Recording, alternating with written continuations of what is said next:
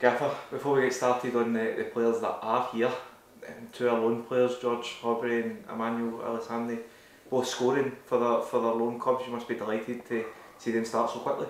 Yeah, absolutely. It was great news the other night. We were out watching another game and just checking on Twitter, noticed the scores and that they were goal scorers. So really good feedback from both clubs as well about the performances and flying start. It certainly makes us proud that two of our young lads have gone out and done well. And Miles as well. He went out on loan. Has already played his first game for Altrincham.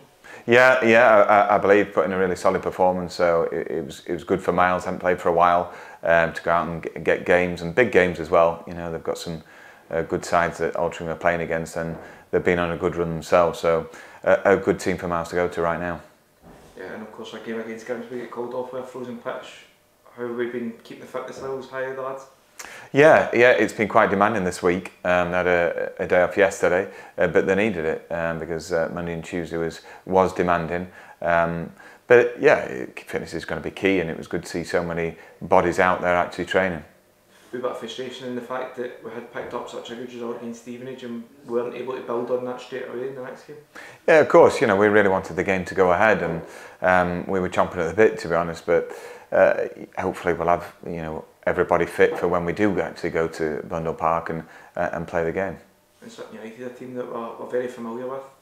No easy games against them in a very demanding position in terms of the performance needed to come out on top. So, what do you expect from that game? Obviously, much the same again. Yeah, that's right. I mean, I think Sutton are a very underrated team, at this level. And whenever they've had a disappointing couple of games, they've always bounced back with a vengeance. And yeah, they're a strong physical team, but also underrated in terms of the football ability in the final third. So they've got a lot of pace and energy in the lineup. And we've added a couple of new bodies in this window in terms of recruits in defence. Is that something that the fact we've had longer training together has helped them bond in and sort of blend in with the team a bit better? Yeah, it seems that. Yeah, I think hours spent together often does that forges that spirit that we obviously want. It's important to us, but they've integrated really comfortably. Yeah. Yeah, and the window is drawing to a close, but are we expecting any more business to happen between now and the end of the window? Perhaps one outside, two. It's not as bedlam as last time when there's 4 on the final day, which is good. But the additions have all trained well so far and added a lot to the group.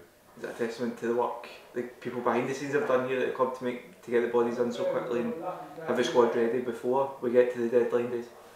Yeah, definitely. I mean, Lloyd being full-time head of recruitment's really helped, and his scouting team, without a doubt, to prep it all up before actually the window opened. And then things dropping into place, and we're delighted that we've got a bit more physicality about the squad and a bit more strength and depth.